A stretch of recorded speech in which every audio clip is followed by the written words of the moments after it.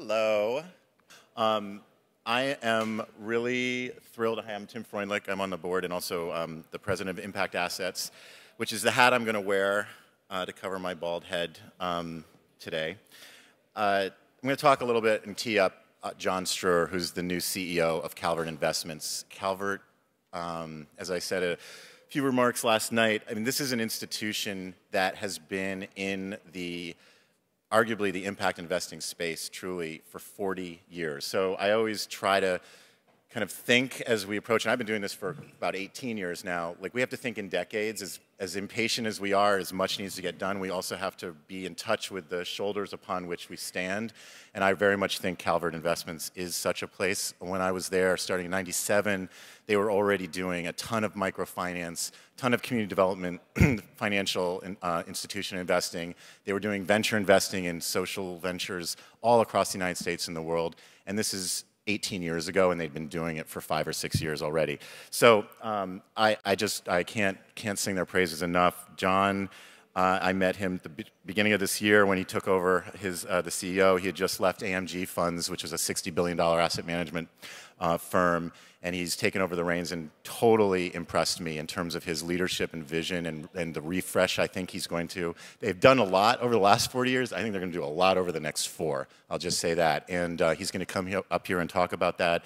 Really special thanks to him, too, for the work he's done and the collaborative stance with Impact Assets and bringing some of our new investment notes to market in the next months. So please join me in welcoming John Streur, the CEO of Calvert Investments. Thanks a lot. All right, thanks a lot.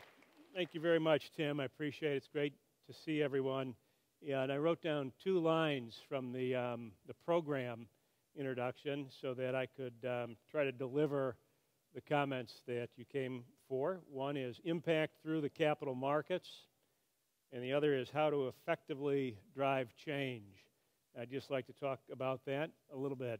What change are we trying to drive? And what role do you all play in that? Well, the change we're trying to drive is to get major corporations worldwide to move their behaviors in a way that's consistent with the evolving social norms that we're all helping to influence. This is the group of people, really, that is on the leading edge of that. You're the social entrepreneurs, you are the innovators, you're on the ground, and you're helping to codify the kind of social norms change that we need, the kind of change that will create a more sustainable environmental system for the planet, the kind of change that we need that will solve some of the tremendous social injustices that our global capital markets suffer from. So you're the leading innovators, you're driving the change. Now, how do we at Calvert use the global capital markets to help impact investor behavior and to further drive the change that you're starting on the ground?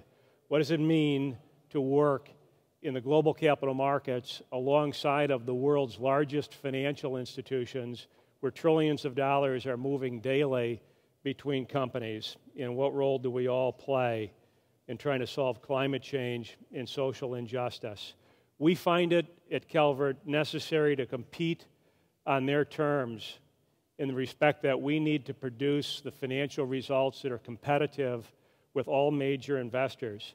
But we also must find the public companies that are behaving differently, that are changing their operations, and that are treating people on the ground with care and justice, and that are moving their operations forward to have a much less impact on the environment and reduce greenhouse gas emissions and help solve the devastating problems associated with climate change.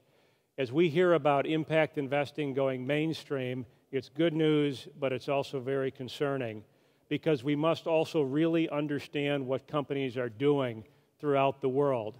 On one hand, it's terrific to have a global information system that can inform us about what's happening in India and Pakistan and throughout the world so we can see global supply chains. But we need to know the reality of what the companies are doing, and we cannot depend on the financial industry to provide us with metrics that tell us about that. We need a social fabric of people like yourselves to help define the standards and tell us what's happening on the ground. We must maintain independence and objectivity as we seek to use the global capital markets to move our common agenda forward. Critically, we need impact investors and networks of impact investors like those of you in this room. For Calvert's part, we're investing in you through our high impact program, and we are asking large global corporations to do more business with small and medium-sized enterprises globally. We're asking major global corporations to think about how they impact local communities, how they treat people, from those who need protection as indigenous people to the poorest people in the world, as well as people with unique cultures that don't necessarily agree with the Western ways. So this is a major effort that we're all involved in together. Now let me talk a little bit about what 2015 looks like, because I think when we look back at 2015, we have the potential to see this as a transformative year, not only for your work, but that of the global capital markets.